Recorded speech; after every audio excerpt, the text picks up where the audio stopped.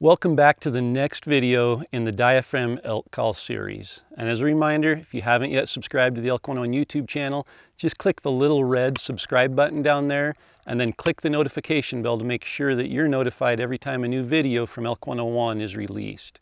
Today we're talking about how to use a Diaphragm Elk Call to bugle.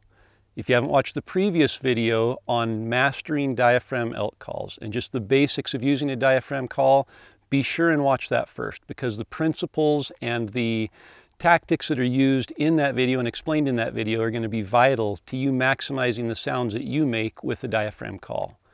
So when it comes to a bull elk sound, to the bugle, that's the main event. For me, that's the key sound to be able to call in elk. And being able to master it and sound like an elk is important to be able to call them in. So we're going to go through the very basic mechanics of a bugle. And if you'll listen to a bugle, you'll notice that it typically starts out on a lower note, it gradually climbs up to a high note, and then it pauses on that high note and holds that high note for a bit. From there, it drops off fairly rapidly back down to the low note. So if you imagine stairs going up, you start at the low stair, you climb up to a top stair, you stay there on the top stair for a bit, and then you quickly descend back down to where you started. When it comes to a bugle, that's exactly the same principle. That mechanic and learning how to control that mechanic is going to be important. And if you can control the sounds from your diaphragm, you're going to be able to make that bugle sound. From there, it's just a matter of adding a little bit of realism and gaining confidence in your ability to be able to control the sounds from the diaphragm. So the way we do that, as we learned in the first video on learning to use a diaphragm elk call, is with tongue pressure primarily. Tongue pressure, as you increase tongue pressure against the latex, you're going to go up the scale and to a higher note. So we want to start with low tongue pressure to start at that lower stair, increase tongue pressure up to the top stair. When we hit the top stair, we want to force some air across the latex. That's going to help us hold that high note consistent so we don't get any wavering that just our tongue pressure might allow it to do. It's also going to get us more volume on that high note. Then when we're ready to drop off that top stair, we simply let out of the air pressure, taper off and decrease the air pressure as we rapidly pull our tongue off of the latex to decrease the tongue pressure. So it's going to sound like this exaggerated.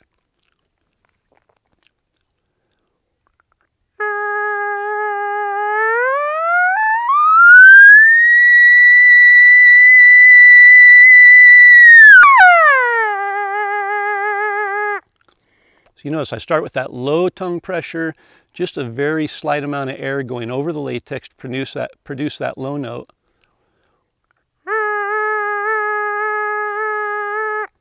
And then I increase my tongue pressure to climb up the scale.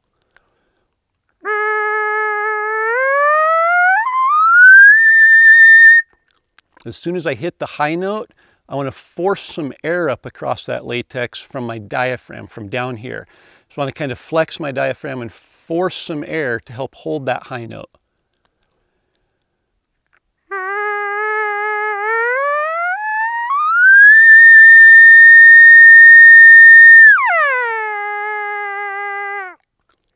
And that's all there is to a bugle. From there, it's just a matter of getting the right cadence as you go up the scale, holding the high note for the right amount of time, and then dropping off with the right cadence.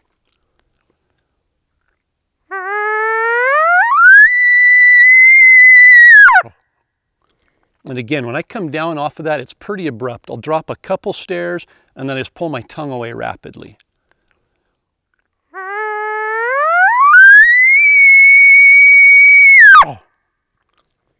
So that's all there is. A gradual climb up the stairs, hold it on the top, start off, and then drop straight off. So if you'll learn to practice that mechanic, everything else will come together really easily for you. The problem is, most of the time we hear an elk bugle, we grab a diaphragm, we throw it in, and we try to sound just like that elk from the beginning. It's important to break it down to the very core of the sound, the mechanic of the sound, and learn to train our tongue for that. From there, everything else comes really easily. There's two other things I want you to add to that sound once we get to making the bugle. The first is just a voice growl. So that gets us a really low, growly sound at the beginning, as well as at the end of the bugle. And the way I do that is just right here in my throat, I just make a grrr sound, just like I'm frustrated and saying grrr. Get it as low and as growly as you can. That, coupled with that light tongue pressure and light air pressure on the diaphragm, is going to give us the perfect starting point for our bugle.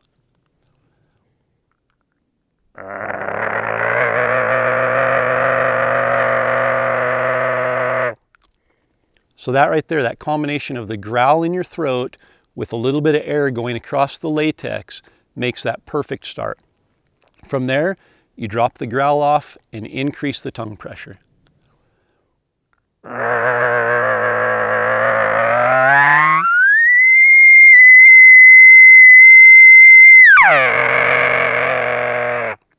And then you add that growl at the very end as you come back down.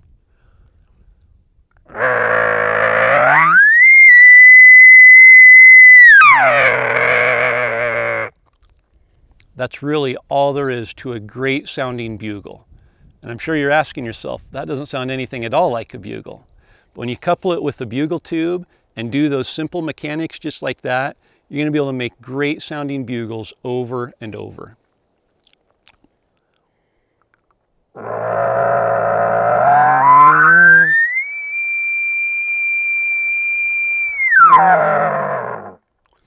Again, really exaggerating everything. I think it's so important to exaggerate it so that you're really familiar with each aspect of that very basic mechanic of the sound.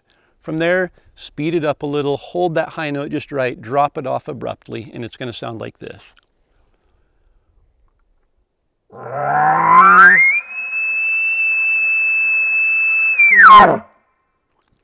Again, at the end, I'm just really exhaling all of that air that I've been holding in my diaphragm there. I'm exhaling all of that, I'm growling in my throat, and I'm dropping that tongue pressure.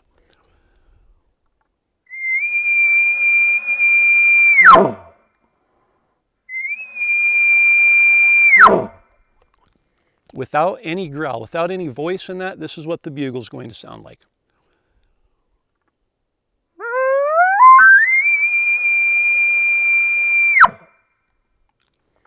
Not really realistic, but when just adding that little bit of growl at the beginning and end, it's going to sound like this.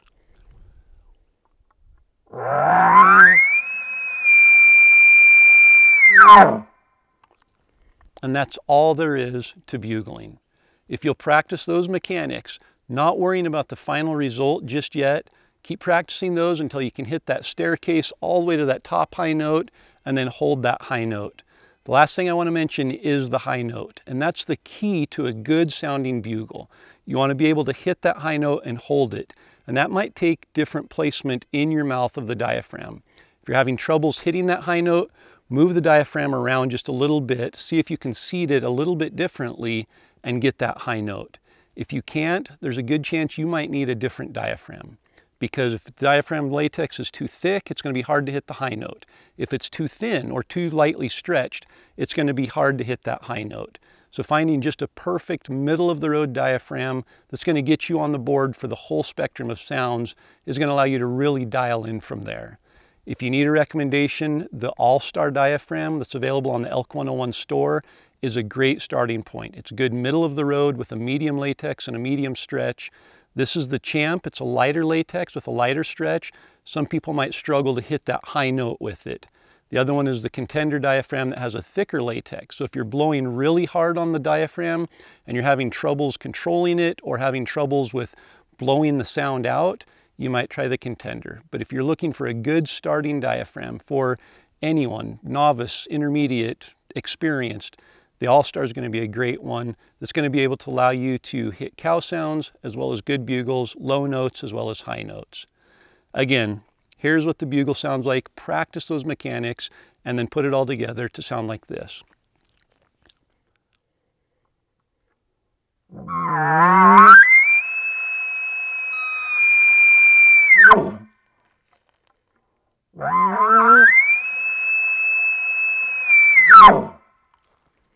From there, you can add chuckles in and a couple other variations of sound.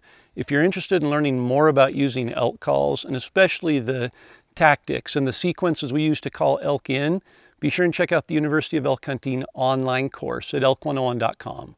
Go there and sign up and use the promo code YouTube to save $10. And if you want to learn how to chuckle, be sure and watch the next video here on the Elk 101 YouTube channel.